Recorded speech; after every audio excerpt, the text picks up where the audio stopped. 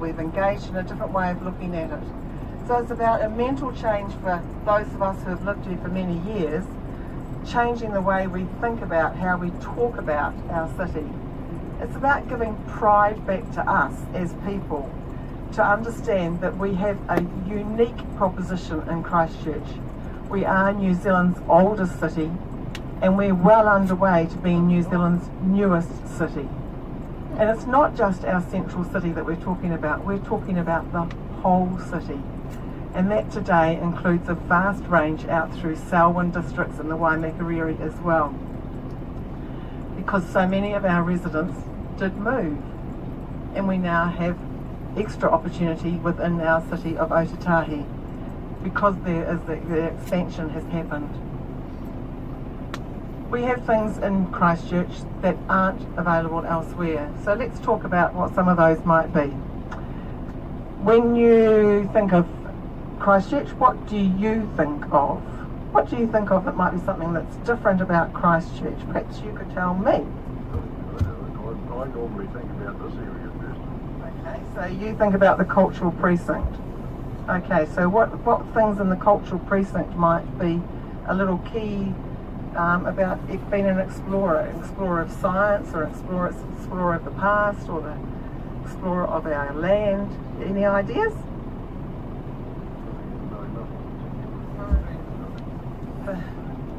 The history of the building and Hagley Park and places, yeah? Are there any key people in our history of Christchurch that we... Ernest Rutherford, yeah. So what was he an explorer of? He was an explorer of science. He split the atom. We're going to split like the atom shortly and head off around Otatahi, but he explored a world that most of us have no understanding of even today. And he did it right here in Christchurch. He walked our streets, including the Cape Adare artefacts which are there at the moment. And Von Haast, yes, he was very significant. And who are you suggesting, sir? I was going to say, whatever happened to the fact that we were a settlement of the Church of England and pastoralism? I don't think that's been forgotten. It's just part of how that story develops. But that's where the wealth for all these buildings and so on came. This was a very wealthy city. It was a very wealthy city. It also had a lot of people with a lot of foresight. That's why we have a rail tunnel, and why we had a dry dock. So when Scott and Shackleton turned up, they could actually put their ships into a dry dock and clean them up, when nowhere else had a dry dock like that. We had a sewage system a long time before a lot of other places. All sorts of things happened in Christchurch that were really key to who we are. We are and always will be the Garden City. It's not something that we're looking to forget. It's a key part of Christchurch, and it's a key part of who we will be, whether you have green fingers or not. But it's also a part of how we look at the parks that we have been endowed with in Christchurch. So there's a short video clip that Christchurch NZ put together, which expresses a lot of those sorts of stories. It's a way for you to see it visually as well as to hear it, and then obviously to see it as we drive around the city. So perhaps if we could just spend a few moments and have a look at it. Thank you very much, Daryl.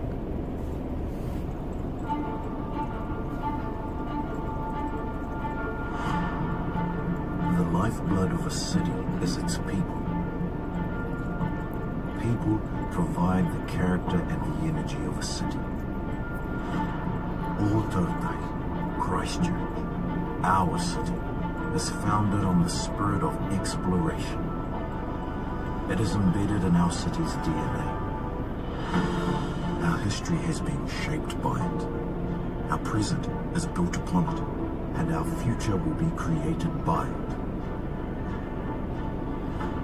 Christchurch has always been about new beginnings, explorers, innovators, and people doing things differently. Our people are explorers, challenging the status quo, exploring ideas with impact and shaping our future. Our city is creative, organic and evolving. It is a place to grow, connect, and find balance. Explore our past, our present, and our future. Explore all Tautari, Christchurch.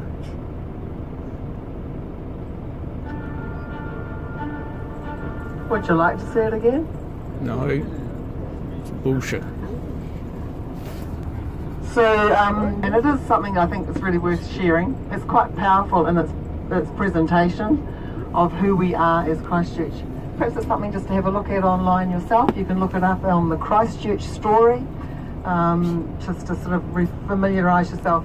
And they are all places that we're just, you know, they're all part of us. They're all part of who we are and how we connect with the place that we choose to live in.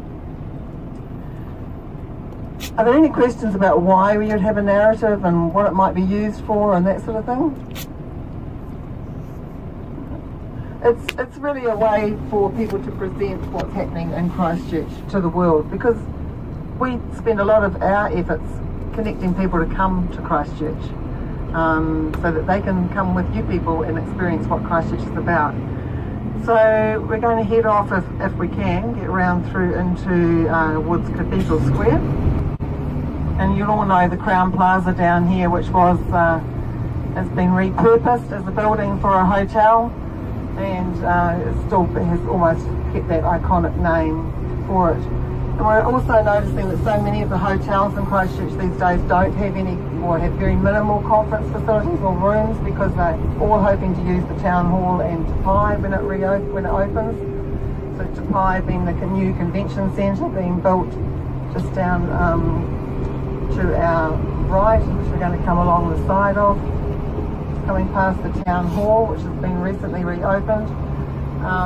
So the key thing about Victoria Square, and we'll hopefully be able to come for a walk back through Victoria Square, is that we tend to think of it as Victoria Square. It actually was the Ngai Tahu, and before that the Waitaha and Ngāti Maumaui marketplace, if you like. So it's a very significant part of Christchurch. We tend to think of it as very much in a European history. It's not. It's where you could come as far up the river on the tide. It's a very significant place, all of its own. It's just that we turned the city towards the Cathedral Square instead of to where it had been. So this is Tapai on our right. It's planned to be open in October 2020, so it's next year. They have their first conferences booked for then, and the grey pattern on the panels that have now been attached is representative of the braided rivers of Canterbury. Braided rivers are definitely a geological feature that is very important in Canterbury, as the water comes down off the mountains and brings the rocks, created the alluvial plains, but they've created this braided rivers. So the patterning that you'll see on the outside of Tapai reflects the braided rivers, but Tapai will face out towards the river. So this is actually the back end of Tapai that we're coming through on the square, but there will be an access way through here to our right out to the river. So hopefully there's a park here somewhere that we might